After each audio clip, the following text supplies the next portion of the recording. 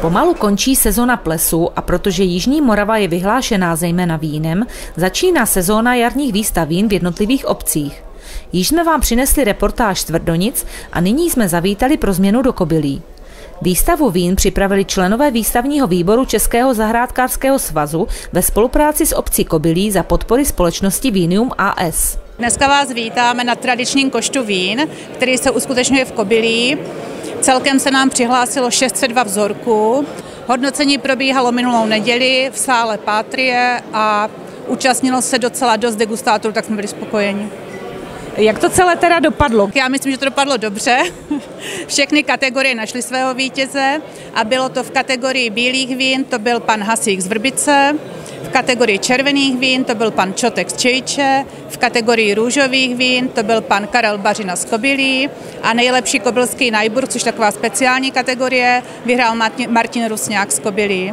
Máme i nejlepší hodnocené víno člena Českého zahrádkářského svazu, což vyhrálo vinařství Varmužovi a nejlepší celkovou kolekci Víno Hrabínek. Probíhalo i slavnostní vyhlášení. Kdo předával cenu a jakou? Ano, na začátku koštu tradičně probíhá vyhodnocení nejlepších vín. Všichni ocenění vinaři dostali cenu, kterou sponzorovala některé z nich obec, některé vinařské spolky a každý dostal nějakou cenu. Jednotlivé výherce jsme malinko vyspovídali. Jako prvního jsme odchytili pana Zdenka Mikulicu z Víno Hrabínek, který převzal cenu za nejlepší kolekci vín. Či myslíte, že vaše vína oslovila hodnotitele? Čím oslovila, nevím, každopádně já mám rád vína dělat taková šťavnatá, svěží, aby tam byla prostě cítit ta originalita té vůně a prostě čistota té chutě. No.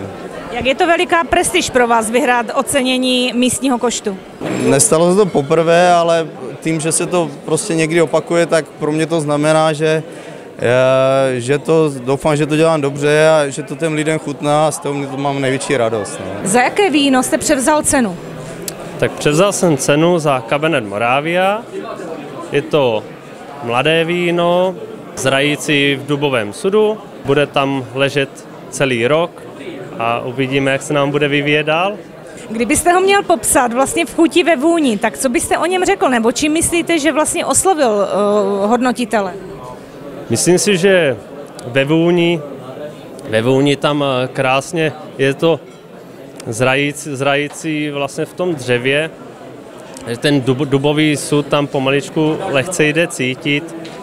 Co se týká chuti, odbouráváme červené vína, takže je takové jemnější, sametovější, lahodné na chuť. S jakým vínem jste dnes vyhráli? Vyhráli jsme s veltlínským zeleným, ale to je šampion, který je vlastně nejlépe hodnocený víno člena Českého zahrádkářského svazu, ale diplomů tady máme víc. Kdybyste měla popsat vaše víno, čím oslovilo vlastně hodnotitele?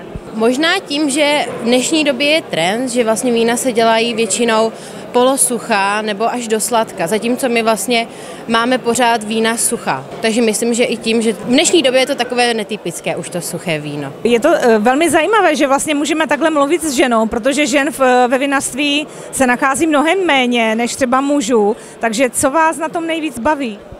Tak my to vlastně máme jako rodinný podnik, že vlastně tam děláme celá rodina, vlastně taťka, já, mamka, ségra, takže jako a to už je prostě od malička jsme k tomu byli vedeni, že prostě jsme chodili i s našima do Vinohradu, jsme si tam hráli, takže ta láska k tomu vínu přišla tak nějak postupně.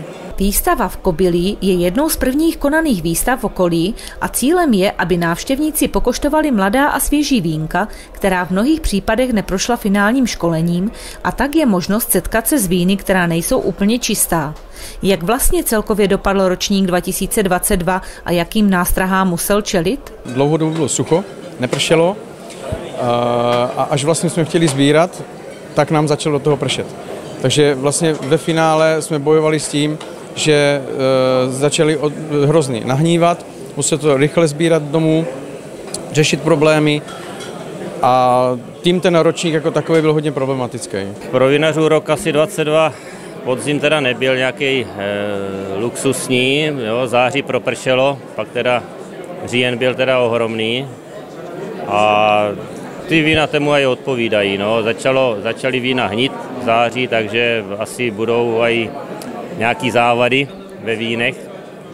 a jinak teda celkem spokojený s vínem. Na výstavě jsme se potkali i s členy chasy a tak návštěvníci měli možnost vidět i kobylský kroj. Jaký máte úkol? No, my tady rozlíváme vzorky vína, který semka vlastně dali vinaři. A tak jenom tohle, no, v podstatě. A děláme parádu v krojích samozřejmě. Tak doufám, že potom chasa bude mít nějakou podporu od vinařů. No určitě, právě, že starci dostávají potom zbytek toho vína, takže potom na hodech ho můžete ochutnat. Taková výstava vín není pouze o degustaci vzorků, ale také o setkávání, přátelství a popovídání si o aktuálních tématech. Přejdeme tady k jednomu stolu, kde mají samé dobroty, určitě domácí, tak já se první asi zeptám, kdo vám to všechno tady připravil, to jídlo? Dobrý den, samozřejmě to připravili hodné manželky našich místních vinařů. Co právě degustujete? Právě jsem degustovala veltlínské zelené, je to jenom diplomové víno, nemělo to žádný zlatá, stříbrná nic, ale vynikající odrůda. Asi znám toho vinaře osobně a myslím si, že musí mít nějaký výborný klon, protože jemu se vždycky ten Veltlín povede. Navštěvujete tuto výstavu pravidelně? Ano, navštěvuji, jelikož jsem místní, ale teď už bydlím v Brně a pravidelně sem vozím teda přátelé z Brna po každé jinou partii a to je na tom to nejlepší. Jak se vám líbí v Kobylí? Tak já do Kobylí jezdím pravidelně, na takovémhle koštu poprvé, nebo na výstavě a líbí se mi tady. Navštívil jste tady i jiné vinařské akce? Navštívil jsem, určitě ve Sklípku jsem byl a plánuji navštívit i další akce. Vy jako neodborník, jaká vína upřednostňujete? Já neodborník, upřednostňuji polosuchá, dám si bílé, ale dneska jsem otevřený všem možnostem a rád vyzkouším všechno. Odkud jste přijeli? Přijeli jsme z Olomouce. Co vás sem nalákalo, nebo jak jste se o místním koštu dozvěděl? Tak nalákalo nás samozřejmě víno a o akci jsem se dozvěděl z internetu. Navštěvujete Kobylí pravidelně? Kobylí ne, ale i jiná místa, kde jsou nějaké vinařské akce. Tak zeptám se, proč nyní zrovna Kobylí? Protože to bylo místo, které jsem vlastně viděl v nabídce jako první, a protože tady byla dneska vinařská akce. Určitě jsem dobře udělal, protože víno je tady výborné a akce vypadá to, že je zdařilá. Všem vinařům z Kobylí přejeme hodně štěstí při dolaďování vín ročníku 2022 a dobré počasí v tom letošním roce.